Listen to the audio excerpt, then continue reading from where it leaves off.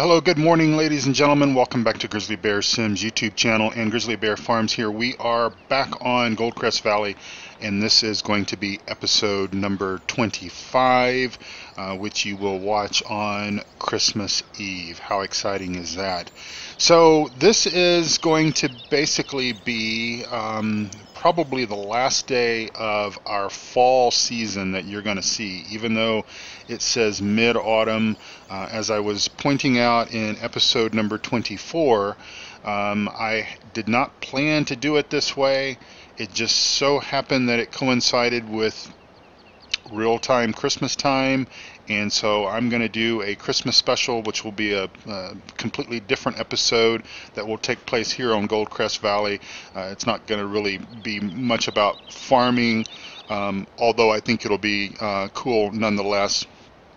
And so today, I think in all total, if we pull up our little map here, we have pretty much harvested about 20 fields over the course of this year, this season, from spring into where we are now, mid-autumn. Everything that you kind of see there that is green are the fields that we own, and I think my count was about 20. We are down to our very last field, and it's field number 11, which is a canola field that we need to get up and get that in. And so that's what we're going to do here. The boys are all busy working. They're cultivating in the oilseed radish on different fields that we had planted that on to facilitate with our fertilization needs, trying to be as green as possible. So we opted to do that for the majority of our fields. We didn't plant oilseed radish on 100% of them, just mainly because, well, we ran out of time.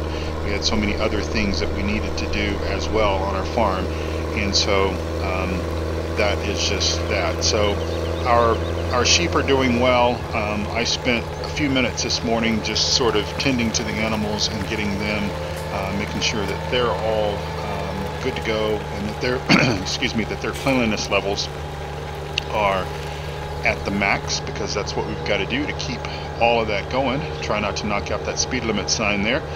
And so yeah, we're back over here on field number 11 by the rail yard, and we're going to basically harvest this field ourselves. Again, I said the boys are all busy, and so we will let them carry on with what they need to do, because we need to get those fields cultivated in, because once winter gets set in here in Colorado, this ground becomes hard as a rock, and yeah, good luck trying to get a cultivator to break in that soil. Oh, it'll happen. It would work, but we try not to do that. So let's go ahead and get our cultivator here fired up and running. And again, we're going to do this ourselves because we can, and because it needs to be done. We need to get this done because this is basically the last of the Mohicans right here. This is the last field. So once we get it done, we will have all of our harvest in. And what we will do off camera, most likely, oh, that's interesting, most camera off likely, is we will plant a few fields in either a winter wheat or a winter barley, or maybe even winter canola. Maybe we'll do one of all three. Typically your winter harvest, and again, as I sort of explained this way back when I first started this seasonal approach to Farm Sim 17, I sort of said that this wasn't going to be specific to, say, for example, Colorado, which is sort of where I envision this map taking place, and it's not specific to any other region. I sort of took some information from multiple sources here in the U.S. Looked at agricultural information from, say, for example, University of Oklahoma, and some information from the state of Kansas, state of Texas. Even looked at some information for eastern Colorado, where most of this type of farming takes place.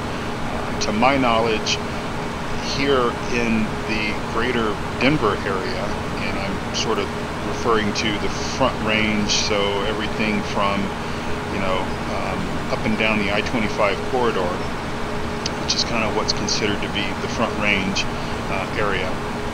While there is various types of farming, everything from you know, corn, probably for feed purposes and such.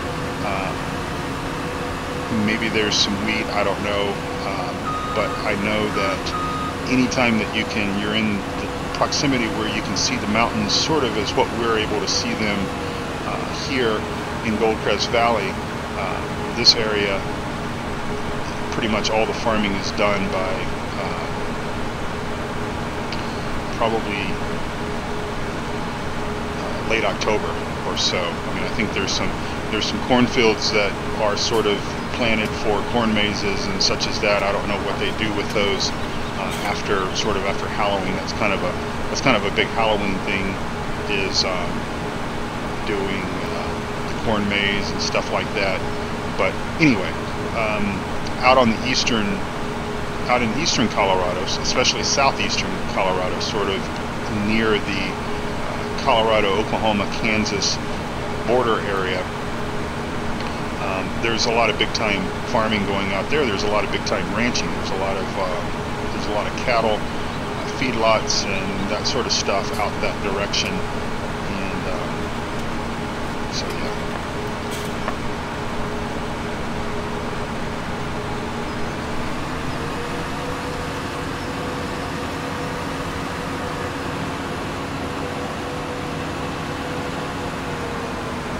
So by now, if this episode actually does air on Christmas Eve, and I'm pretty sure that it will, I certainly hope you've got all your Christmas shopping done, but usually because I put these out early in the morning, at least early in the morning North America time, you do still have time to get out there to the mall if you want to be that guy, or one of those guys. I've been that guy before, where I do the majority of my Christmas shopping on Christmas Eve, and you know, you got to do what you got to do, right? But hopefully you've been prepared, and I have no idea what that row of stuff there is. Again, those are sort of the anomalies that I see on this map. I saw similar stuff in 15. Thought in 15 it was soil. It was a soil mod, but to be honest, the map that I saw it on was on Stevie's Paradise Hills. Here, I'm sort of thinking is it's the growth manager maybe, but again, sort of as I said before, the growth manager is such an awesome mod that I really don't want to disable it, because I sort of need it for the storyline and for how we handle our growth here on our map. And so even though only doing seasonal farming on Goldcrest Valley, any future maps that I do will also involve the growth manager and be seasonal as well, just because well, I kind of regret not doing that with old streams, but we're far enough along with old streams that doesn't really, I don't think it makes sense to put the growth manager in and sort of disrupt what's going on there. Old streams most likely will wrap up at some point whenever another map comes along. I have pretty much, at this point, I've pretty much decided against doing at least single player coverage of Chellington, just because there's so many other people that's doing it, that I think that you know, while we all have a different approach to our virtual farming endeavors. So there's, you know, like myself and Eustace Pharmer, for example, can do both old streams, and it would be quite different because we have different styles, we have different, you know, ways of doing things.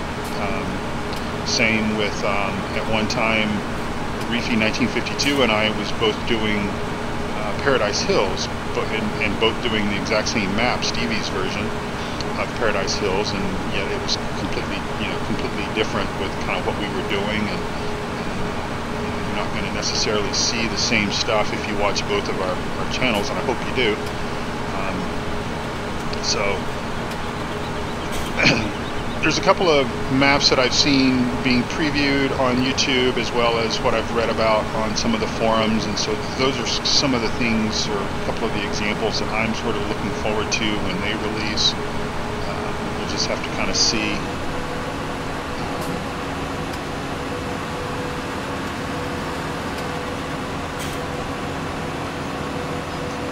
The thing about it is there are a lot of awesome maps out there. And if you are, you know, if you're interested in playing something that's maybe somewhat unique, check out MultiMikey123, his channel. You'll find him in my recommended channels list. MultiMikey123 is the newest partner to the Three Dudes Gaming Network. And MultiMikey123 does a lot of map reviews, where he'll spend about 20 to 30 minutes or so, I think, sort of average, exposing the map and talking about the startup equipment, and sort of showing you the startup fields that you get. And of course you can customize all that, and as I've said before, there's no right or wrong way to play these maps. You can you know, play in what I call career mode, or starving farmer mode, where you start off with whatever the map designer has given you, and even some guys sell off pretty much everything, and even downgrade some of their equipment in some cases. You can do that, or you can sort of take the approach like I sort of do with some of my maps, and start off more as an established type farmer, an established operation, where, you know, I've been in the business for some time. I've got a lot of the equipment already on hand. I've got sort of the right sized equipment. So in other words, yeah, I'm putting in a little bit of money in the XML file, and maybe purchasing a few more pieces of land, fields, and starting off with a more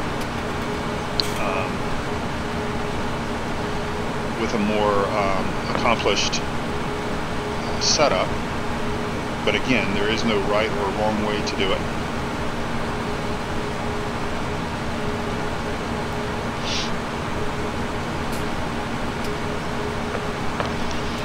I'm beginning to think that we will not fill the tank on this combine with this field. So yeah, it made sense for me to come down here and do this myself, and that way the boys can stay busy doing what they're doing. And of course, I'm really thankful for all their hard work this season, this year. They have just done a fantastic job. You know, when we moved here to the valley, you know, we really didn't know anybody, and you know, Mr. Richards, when we bought the farm from him, his only request was that we try to keep the three guys busy and keep them working, and we've met that commitment. Of course, they darn near blew us all up, but that's worked out for the best, because we were able to redesign our farm and you know, locate our dairy, because, you know, between our dairy and our sheep operations, those are where we're making most of our money. You know, we have really yet to sell anything. We did do that work for Mary's farm, where she needed that corn. So basically, you know, we harvested that cornfield, and put that in our grain storage, and then we sold that to Mary. We carried out 100 and I believe it was 118,000 liters of corn for her, so that she can continue to run her business. And so she was very appreciative of that. But that's been the only crops that we've sold. And if we just quickly pause here, and I'll show you what our inventories look like, and they're quite impressive, I suppose. So we've got about 52,000 liters of wheat, about 53,000 liters of barley, 23,000 liters in storage of canola, plus whatever this is going to equal, 34,000 liters of sunflower, 82,000 liters of soybeans, 23,000 liters of corn. We got a whopping 316,000, almost 317,000 liters of potatoes, and 88,204 liters of sugar beet. So those potatoes, that was a field that we purchased. Pharmer was in hard times and just really did not have, well, I think, you know, when you struggle, you know, depression starts to set in, and he was just sort of at the end of his rope, so to speak. And he had that field. It was his only field. A lot of his equipment was busted, broken down, and he just kind of wanted to get out of the business. And that's what we've seen from a lot of the farmers around these parts, is they're more, you know, they're more in that age group of Mr. Richards, where they've put in a hard life, a hard life of farming, and you know, it's not easy up here, but they may do. And so they've sort of reached a point to where that they just need to enjoy their you know, the rest of their life. And hopefully we can get all this in the tank. And are we? Yes, just barely 12,300 liters of canola. So let's go ahead and lift our header and shut off, put our pipe up and go empty. And so what we did was we just made a deal. We purchased that field with the potatoes in it, and gave him a good fair price based on what we thought the yield would be. And we're not going to make a whole lot of money out of that deal, but it gave us another field, and it was a huge field. Let me tell you, the boys worked a couple of days getting those potatoes up. It was just, you know, it was a massive field, much too large for potatoes. And we will just go ahead and empty our canola into our tipper here.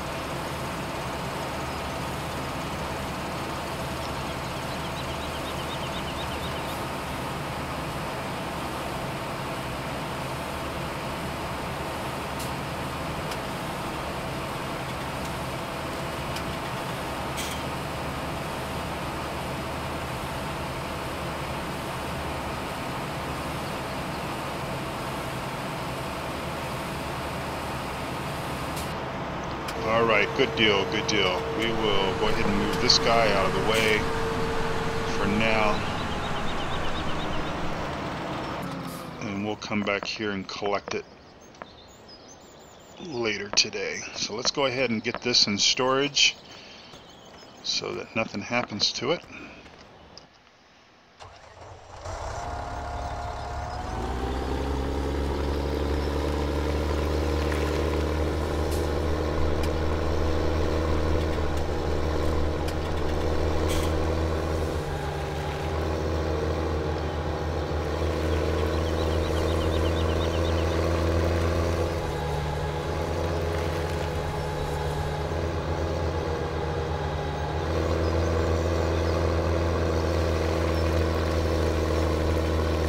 Now, if you've been sort of keeping tally on, you know, how much I haven't done I've done some harvesting on camera. Some of it, you know, maybe over 50% we've done off camera, just to kind of keep it from becoming too repetitive.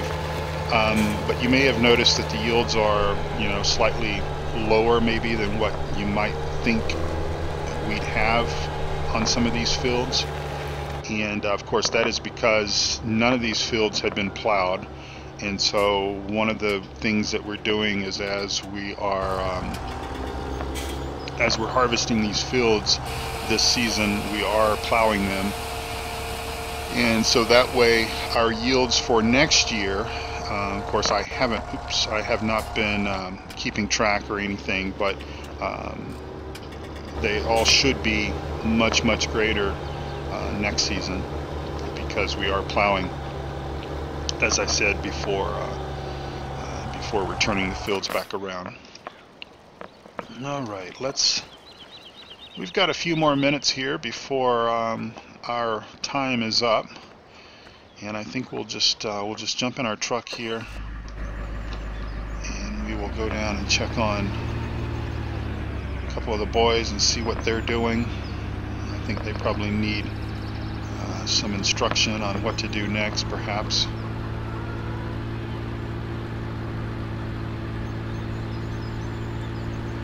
And again, we are going to plant some winter crops. You know, of course, these will become available to harvest in 4 game days, but so that would basically mean sometime. Oops, he is. I guess he decided to go 4-wheeling.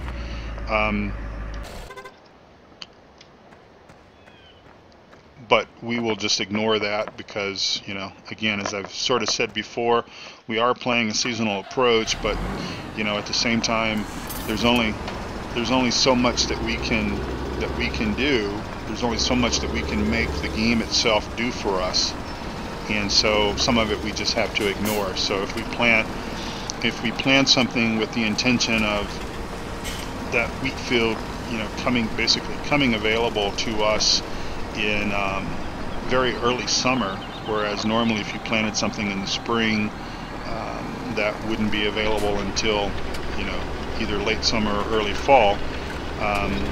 What we're basically doing is we are planning on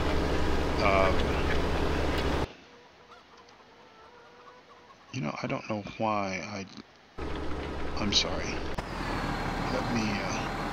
I didn't want to do that. I didn't want to stop him, but I keep forgetting to put this pickup in my vehicle group switcher. So anyway,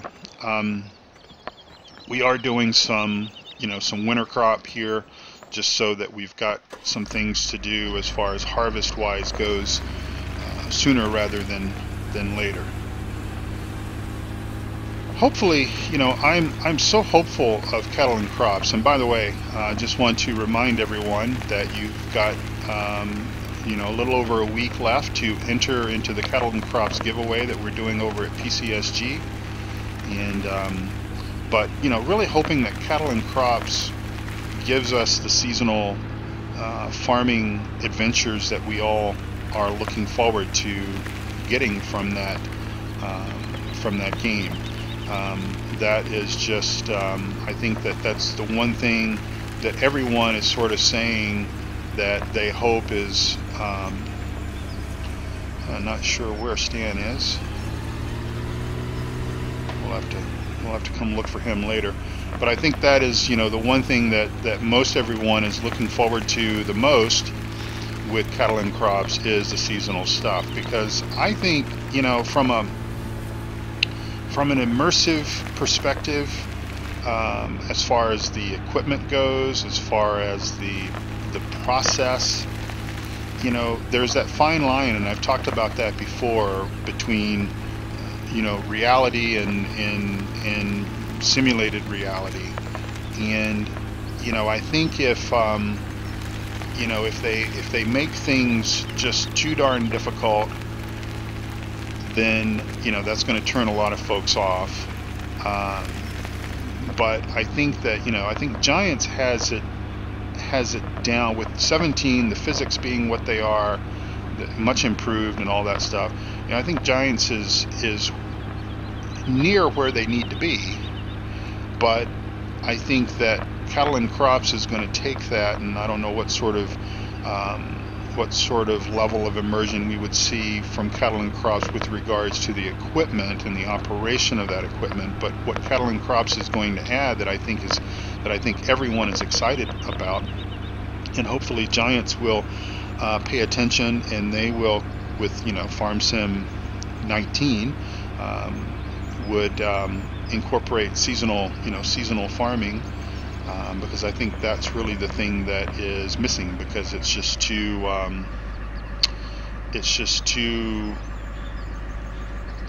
repetitive, because it's just, as we've talked about before, it's sort of spring, summer, and fall all sort of wrapped up into, perhaps depending on how you have your crop growth and everything set up, you can plant a field today, simulating spring, and you can basically fast forward and harvest that, the very next day if you have it set on fast crop growth, and rinse and repeat. And there's nothing wrong with that. There's nothing wrong with that at all. But I think that, I think from a visual perspective, I think people want to see change in seasons. They want to see seasonal simulation within the game itself that affects how the crops grow. And if you're not paying attention and you plant something in in fall, or too early in the fall, then how that would basically might come up and then be killed off and damaged by the cold or something. I don't know. Anyway, we are at our time limit, so when we come back, and again, we're going to kind of fast track through the next day 9 season. You're really not going to see anything from day 9. We're going to come back. The Christmas special will basically kick us off for the holiday season. And then when we do come back with the next episode, it will be the first day of winter, or first day of winter season.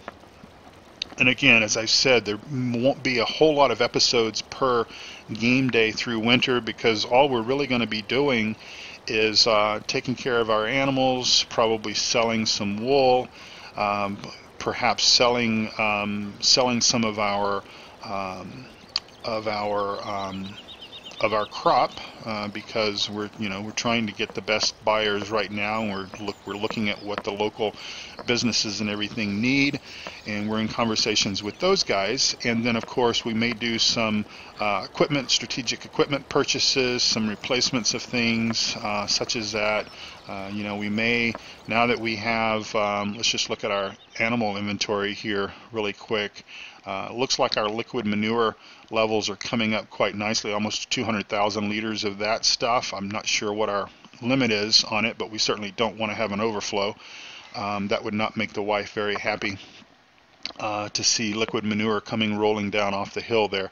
But we probably will look into doing a little bit of liquid manure fertilization, so we'll probably pick up some equipment to do that with, and just kind of try to change things up for the next season. But of course, winter, we're gonna at least step through the motions on that, because we want to see what our levels of hay and straw and grass and pig feed and stuff like that, how that will sustain us over the next 3 months, and even beyond, because obviously we're not going to have access to anything that's going to produce anything for the animals, straw, or even the grains for the pigs and stuff, until summertime. So anyway, thank you all so much for watching. I really do appreciate it. Guys, please check out both the Three Dudes Gaming Network website, forums, as well as PCSG. You'll find links to those down below the video, and check out those recommended guys: Eustace, Pharmer, Mr. Species7, TBF Gaming, Multi, Mikey123, Reefy 1952, The Bipolar Prophet, and Shawnee B 31. Thank you all so much. Happy Merry Christmas Eve, and hope you all have a wonderful and very blessed Christmas Day and beyond. Thank you so much for watching. I'll see you soon. Bye-bye.